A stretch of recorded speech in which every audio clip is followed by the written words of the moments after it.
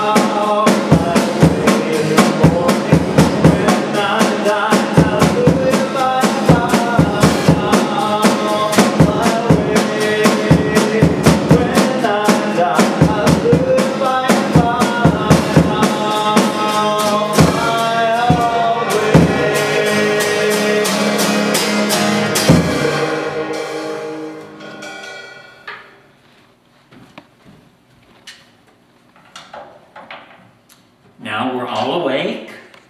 Nick and Isaiah, thank you for that beautiful, rousing song, Fly Away. Please join with me as we say together the Apostles' Creed. I believe in God the Father Almighty, maker of heaven and earth, and in Jesus Christ, His only Son, our Lord, who was conceived by the Holy Spirit, born of the Virgin Mary, suffered under Pontius Pilate, was crucified, dead, and buried. The third day He arose from the dead. He ascended into heaven, and sitteth at the right hand of God the Father Almighty. From thence He shall come to judge the quick and the dead. I believe in the Holy Spirit, the Holy Catholic Church, the communion of saints, the forgiveness of sins, the resurrection of the body, and the life everlasting. Our second song, I'd Rather Have Jesus.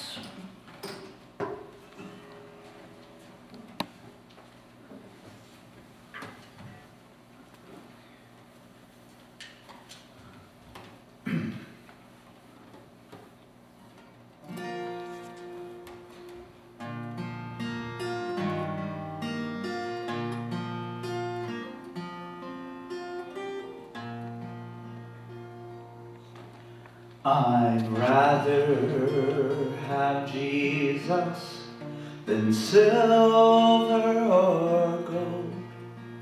I'd rather be His than have riches untold. I'd rather have Jesus than houses or land.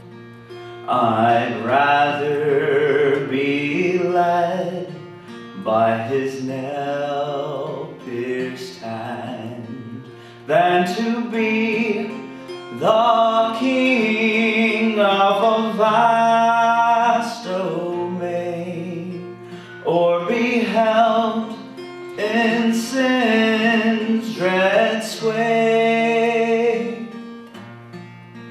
I'd rather have my Jesus than anything this world affords today.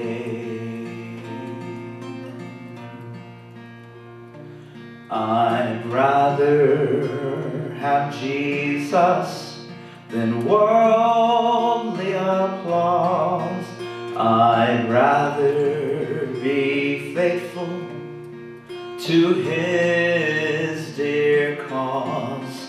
I'd rather have my Jesus than worldwide fame. I'd rather be true to his holy name than to be the king of a vast domain, or be held in sin's dread sway. I'd rather have my Jesus than anything this world affords today. He's fairer than lilies of rarest bloom. He's sweeter than honey from out of the comb. He's all that my hungering spirit needs. I'd rather have my Jesus and let him lead than to be the king of a vast domain, or be held in sin's dread sway. I'd rather have my Jesus than anything this world affords today.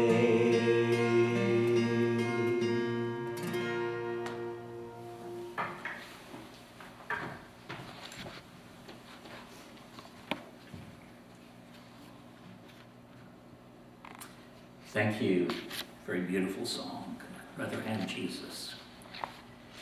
How has God blessed you this week?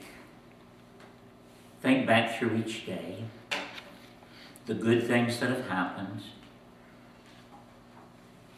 Think about blessings, how people have helped you, ways that you've been surprised maybe. All of these things are a result of a blessing from God. So please make sure that you stop and thank God for the good things in your life. God is good. All the time. All the time. God is good. Amen. So we go to our Heavenly Father in prayer. There are many things that we want to remember and pray about. Our people that are sick for many reasons. People that are grieving. people in isolation, people that are hurting economically.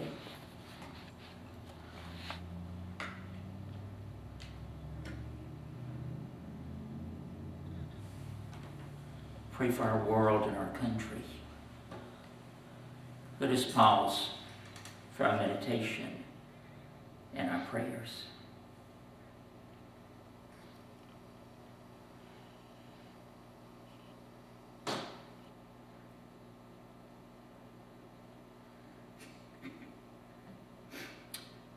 Lord, you are amazing, awesome. Your love is never ending. Your mercy was without end.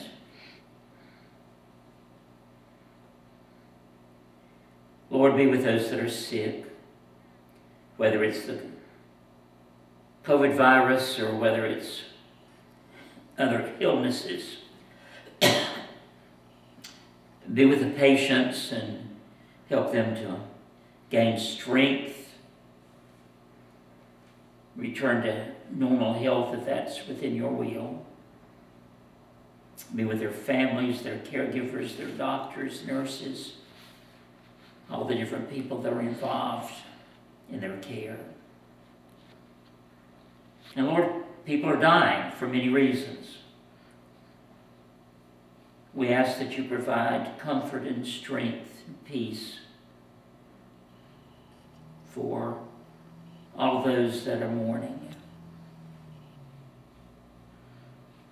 Lord, be with those that are struggling financially. Help them to be able to find ways to make ends meet. Help them to find work, full-time work, work that would pay a living wage. Lord, be with our churches. It's difficult to see our churches either with few people or empty. Help us to continue to reach out in the different ways that we can in order to help others and serve you. Bless the service, Lord. Help us to glorify your name. We ask this in the precious name of Jesus, our Lord and Savior. Amen. I'll remind our members and our attenders that we need to give our offerings to the church so we can pay our bills. I sent out our newsletter about a week ago, and I included in that newsletter a couple of offering envelopes and also an envelope with our treasurer's name and address on it. Our treasurer is Diane Carter, and please help any way that you can. Our special music today, Here I Am to Worship.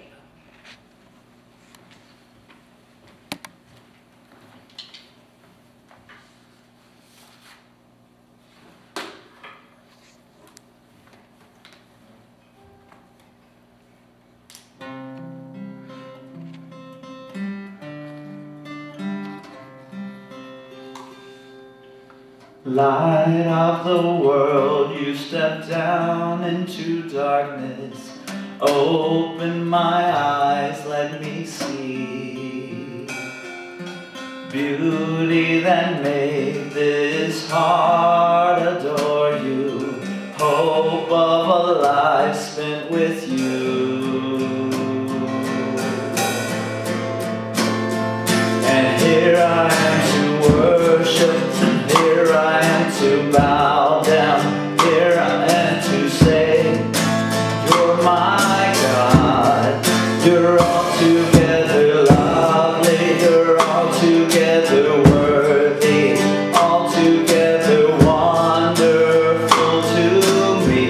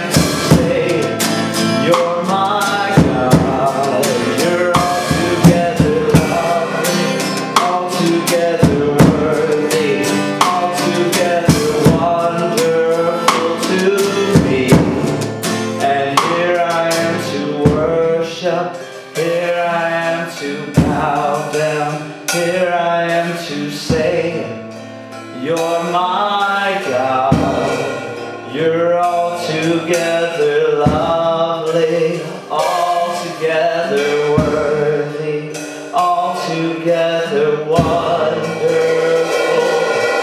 You're wonderful to me.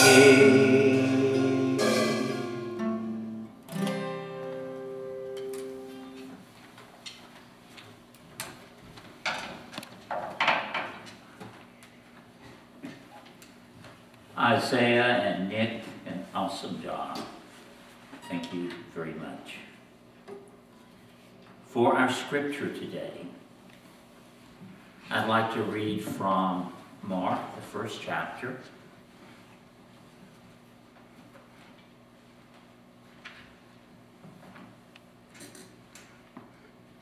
Verses 9 through 15. Again, I'm reading from the King James Version.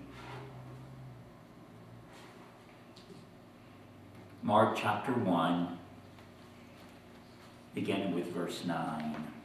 And it came to pass in those days that Jesus came from Nazareth of Galilee and was baptized by John in Jordan. And straightway coming up out of the water, he saw the heavens opened, and the Spirit like a dove descending upon him. And there came a voice from heaven saying, Thou art my beloved Son, in whom I am well pleased. And immediately the Spirit driveth him into the wilderness. And he was there in the wilderness 40 days, tempted of Satan, and was with a wild beast, and the angels ministered unto him. Now after that John was put in prison, Jesus came into Galilee, preaching the gospel of the kingdom of God, and saying, The time is fulfilled, and the kingdom of God is at hand.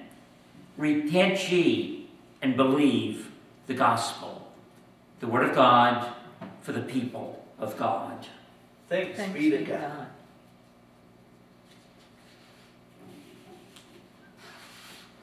Today's reading comes from the first chapter of the Gospel of Mark. If you haven't read the Gospels before, Mark is a good place to start with, in part because it gets to the point very quickly. Not only is it the shortest of the four Gospels, but also it's the fastest moving of them. It does not even include a birth story that opens right away with John the Baptist announcing the arrival of the adult Jesus on the scene. There's almost a breathless quality to Mark. This happened, this, and then this, and bang, bang, bang. For example, in a mere 6 verses, from 9 through 15, we're told about the baptism of Jesus by John, Jesus' temptation in the wilderness, then his arrival in Galilee after John is arrested, and there Jesus preaches the good news of the gospel, the good news of God.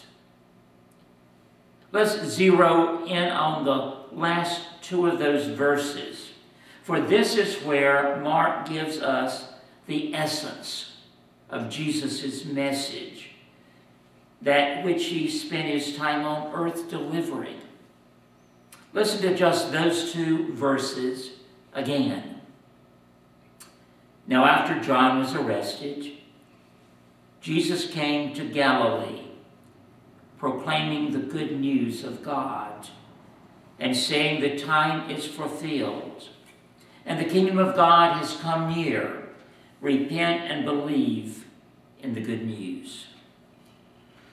There aren't many words here, but these few tell of 2 momentous indicators that a dramatic change has taken place, and present 2 calls for action that people should take as a result.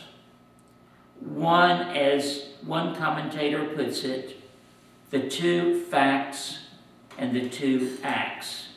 And this is a quote from Bonnie Bowman Thurston in the book Preaching Mark. we'll look at those in a moment, but first notice that Mark tells us that Jesus came preaching the good news of God. When Mark opens his book, his first sentence says, in the beginning was the good news of Jesus Christ, the Son of God. He looks at the life and work of Jesus, and he calls it good news, which is what the word gospel means. And that's a correct use of the term. But note that when Jesus comes, he doesn't point to himself, even though he's part of the good news, but to the work of God. The content of that news is what is contained in two facts. First, the time is fulfilled. This is a way of saying that the waiting period is over. We know from the Old Testament that many people have been looking for a new action from God, some intervention in the course of history that would change things dramatically. There was a hope for a Messiah, a Savior. And Jesus is saying that that time of waiting has been completed, and the era for which they have been waiting has come. To get a sense of why this is a part of the good news, think of people who live in countries ruled by totalitarian dictators, where most personal freedoms are denied. In some of these countries, there are embassies from which the first free nations, and in some cases, it's possible for citizens of the repressed nation to go to one of these places and apply for a visa to immigrate to a free nation. That permission isn't granted automatically, and it's seldom given right away. Even assuming that there are no things on your record to mark you as an undesirable person, you still are placed on a waiting list until a slot opens in the receiving country, and that wait can amount to years. But then after a long wait, you finally receive a notice from the embassy that your visa has been granted. That is the day of good news. The time is fulfilled, and your new life is about to begin. This is similar to what Jesus was saying about God's new action in the world. The time of waiting was over. And that brings us to the second fact Jesus stated. The kingdom of God has come near. This is a critical piece of the announcement, because if Jesus had only said that the time was fulfilled, that by itself could just as easily be the beginning of worse news. To go back to our example of the person in the totalitarian country waiting for a visa, the time of waiting could have ended with a notice from the embassy of the free nation that the visa request had been denied. That would be saying the time was fulfilled, but what had come was bad news. Or imagine yourself having some physical symptoms that cause you concern about your health. Your doctor orders some tests, and now you're waiting for the results. When the results finally come in, the time is fulfilled, but the news could be either bad or good. But in the case of Jesus' message, it is pure good news. Not only is the time of waiting over, but the kingdom of God has drawn near. God's new day is about to dawn. Something fresh was beginning with the appearance of Jesus. Imagine that you have a job where the supervisor is difficult or even nasty to work for.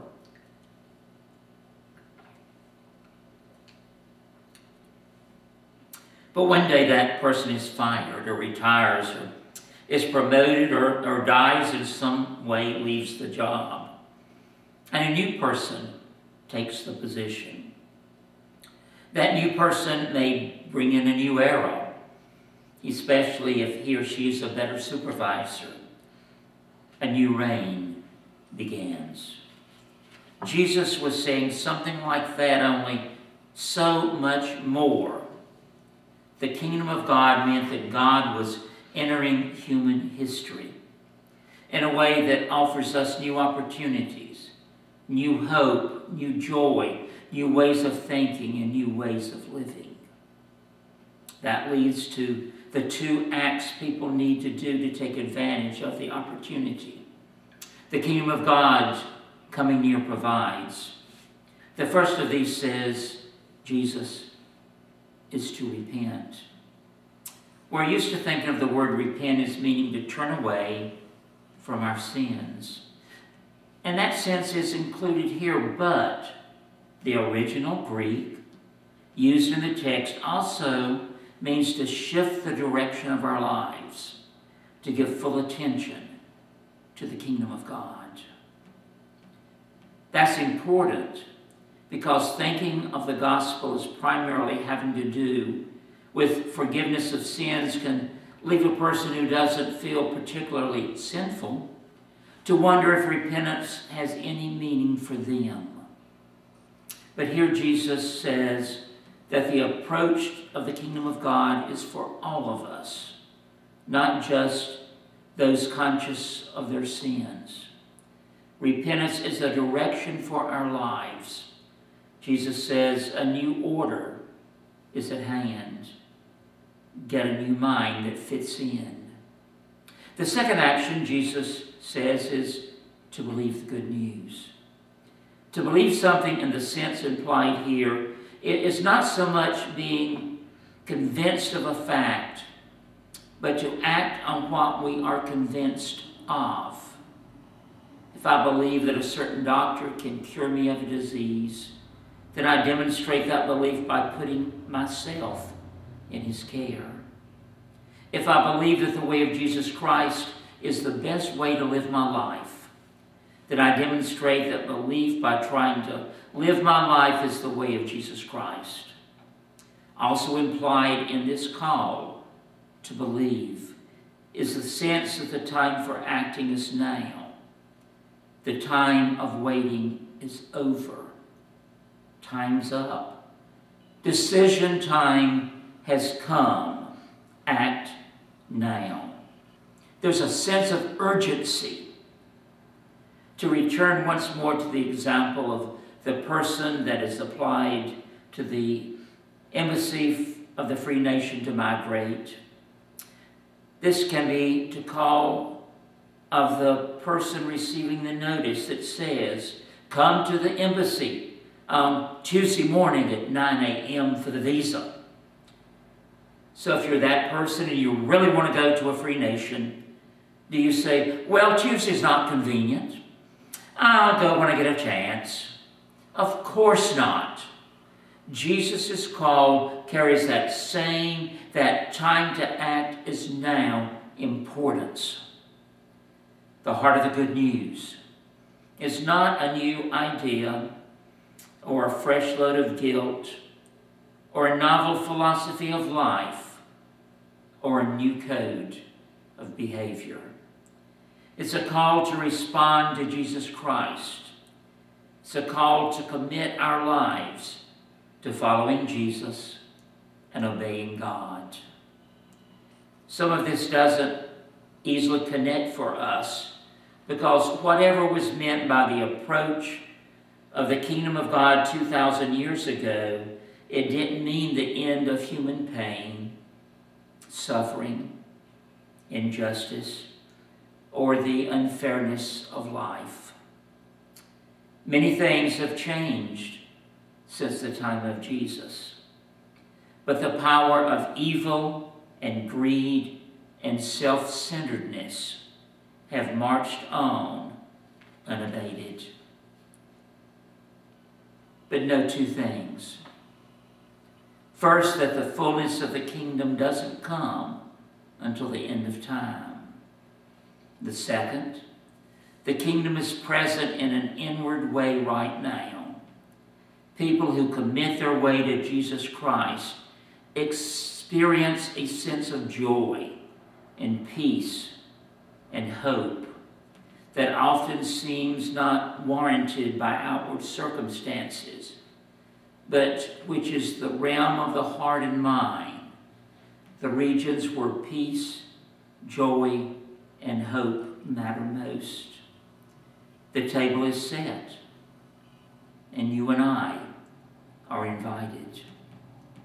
In the end, the full understanding of Christ's good news message comes not by dissecting it into facts and acts, but by embracing it and discovering in our own lives why the opportunities presented by the nearness of the kingdom of God revolutionize our lives.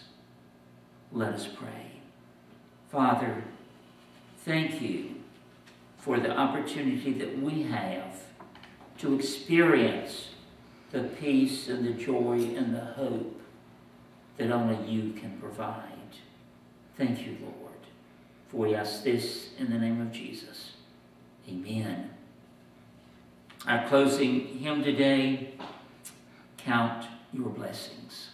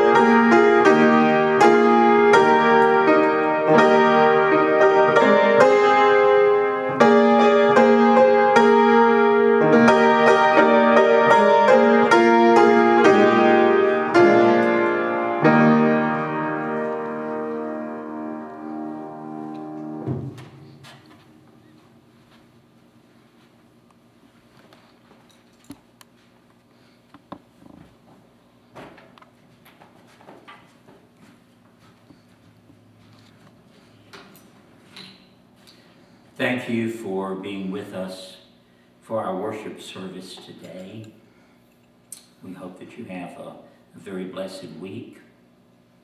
And now, be in peace.